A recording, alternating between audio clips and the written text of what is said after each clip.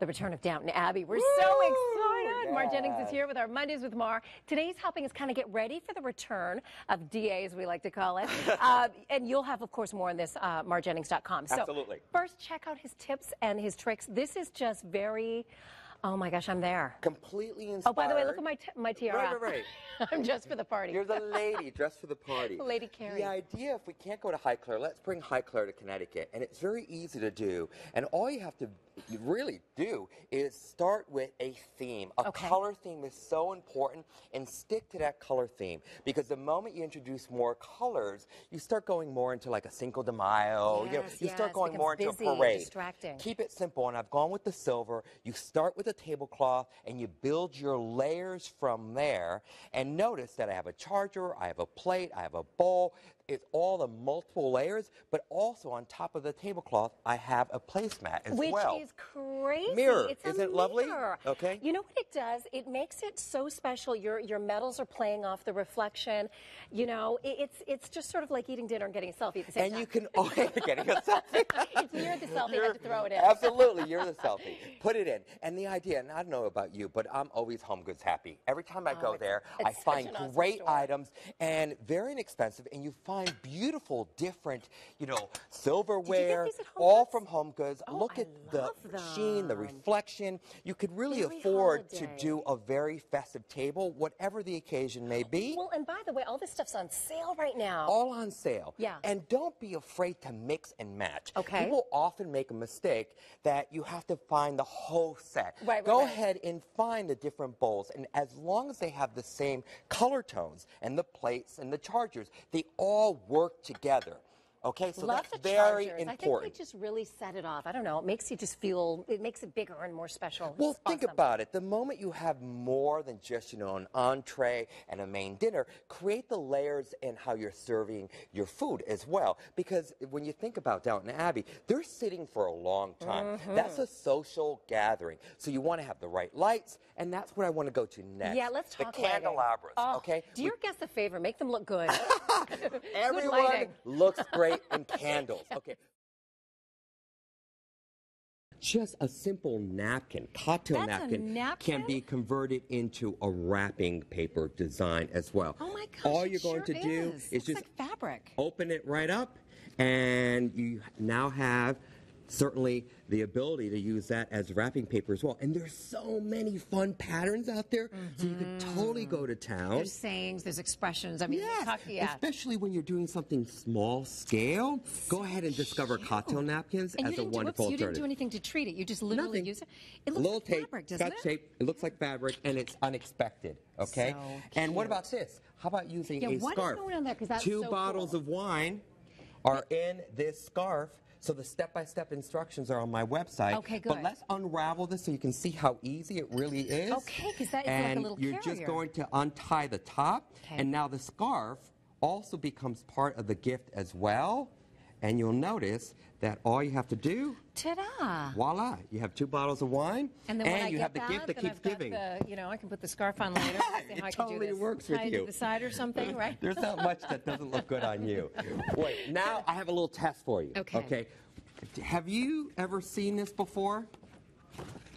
Oh my gosh! Yes, caught you off guard. This is your shopping bag. I gave a friend a gift in that. Right. You gave a friend a gift in the shopping bag, and she came over, and I'm like, I'm going to recycle that. I completely unraveled it, cut everything off. It was Nicole Miller, by the way.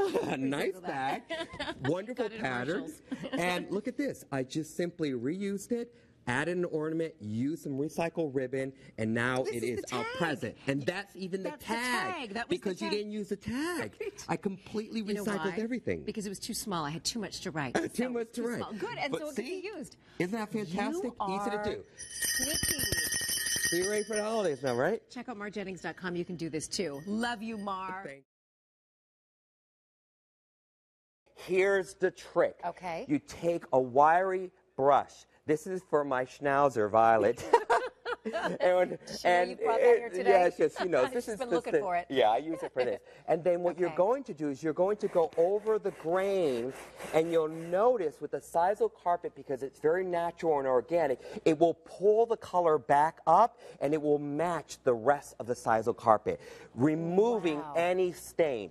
The problem you have is the moment you put any chemicals, water, remover, you're done. Which we all do. By now we've dumped on gallons, and it's not coming out, and now my carpet's ruined. Right. So this is the way to go. This is the trick. Just let it sit. Be patient with it. It's hard to do. It just happened yesterday for me, but it works every time. Okay. You're going to have certainly people coming over. You want to make sure that things are ironed and pressed. Certainly when it comes to napkins, I always say invite a friend over, have a glass of champagne or a martini, and get the project done. It makes it more fun and entertaining. That's a fun way to do it. I love to iron. It's a really nice touch when you do. It's a lot of extra effort, but it's worth it. I think it makes you feel special when you go to someone's house and they're like, ooh, I'm trusting you with the good stuff. You know? Most definitely. Yeah. Especially when you actually enjoy the process and you set time aside to do it. Do you do your ironing in your home? I do, and I do it with a martini or there you go. That's what I do it. Window cleaning. Okay. Who doesn't have to clean a window now and then? I'm not talking about the entire house, but certainly in the high traffic areas, right? Where either a dog's nose is up against the glass, or the kids' or fingerprints. What you want to do is you certainly going to clean your windows with any solution that you normally would find. Now, what's the deal with the coffee filters? Really? They're lint-free and they're very durable. So you can go in there and you can really clean the windows, and it doesn't leave any streak. Go ahead and do that one for me. Okay. So just right. And it doesn't leave any streaks. And that's what drives me crazy. After I clean a window, if there's tons of streaks, I'm always like, oh, let's get the professionals in. Totally. Oh, look at this. Look at now I'm down to the good stuff. Here we go. And it makes it shine. It's very easy to do. And again, you're not going to do your entire house with coffee filters, but they're so available and inexpensive. When you find inexpensive coffee filters, they're lint-free, and voila. And for that smudge that Violet leaves just as the guests her nose, like this, always looking at the front door. These are good. So now we're ready to decorate. Now we're ready. Right? Okay, because now that we've done these important things that people will notice when they come to your house, now you can splurge and get the elf on the shelf. Oh, my mother would put the elf. That's a whole other segment. The elf has started. My mother would put the elf in areas that she wanted to clean to remind herself. This is like an old school elf on the shelf too, right? You've been doing this for a while. We've been doing this for a while. You can find them just about anywhere. This one's from Home Goods. It's a fun one, but I love the fact that they're very pliable and they can hang out with you and be with you all day. Until you have to explain why the elf on the shelf fell on the floor and your kid finds it. Right. He's just sleeping. He's okay, I'm sure. All right, for more tips. Good morning, everybody. Chatting with Mondays with Mar. You know, November's here, cooler days, frosty nights. They have us all kind of wanting to go inside. We want any excuse to have a social gathering, maybe a festive dinner party. There are so many pumpkins left over, though, Mar. There are. So you came up with some clever things that we can do with them, and instead of just, doing what bad kids do, throw them into fence posts. Well, we could do that too. But the idea here is that, some of them are damaged if you didn't use them as a jack-o'-lantern. So what do you do with them? Right. And now we go into that fall-autumn decor. We're nestling inside.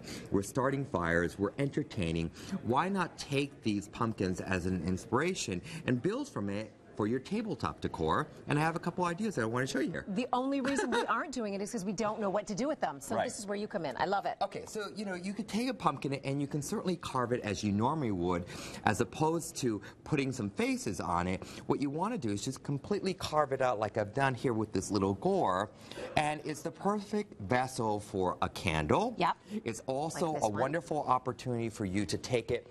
I have toothpicks here with a little bit of Spanish moss in the front there. So if you're doing a cheese plate, you could put that. If you're doing any kind of hors d'oeuvres, you can have it right out on a beautiful platter. And again, it becomes a wonderful little vessel. This is brilliant. I never thought of doing that with the, like if you have like olives out or something like that. Yes. I was like wondering what to do. What do you do with it, right? Some guests might use that to pick their teeth. Whatever. Whatever. Depends upon who's coming over, right? That's right. So you could also use it as a vessel for flowers or plants as well. So what have you got going on? Is I this just a pot simply, yes. Or it is, okay. All I did is I carved out the pumpkin and I created the space so I could go to my grocery store and I purchased a plant, a rubber plant, and I popped it right in. Okay. And then I just finished it off the edge by putting a little bit of the reindeer moss. Excuse me, this is Spanish moss. Yeah. Or you could put reindeer moss. What is reindeer moss? Reindeer moss has a more lush green, vibrant color. Oh, and I'll that's start nice introducing that soon as good, well. good. But for right now, we're just keeping it very simple and organic. And I also love to be able to take them as well. If you're serving pumpkin soup, and so go what ahead. people do for Thanksgiving, right? Yeah. Cut it off, scoop it all out, and serve it as a bowl for your dinner top table. Such a good idea. Then you've got the flavor of the pumpkin going into the soup. Right? And it's Adorable. unexpected. It's unexpected. Welcome back, everyone. We don't hate Mondays around here. We love them because it's Mondays with Mar Jennings, and we're always doing something fun and exciting that you can do at home as well. Marvelous Mar is here now with me this morning. Good morning to you. Good morning to you, Kerri.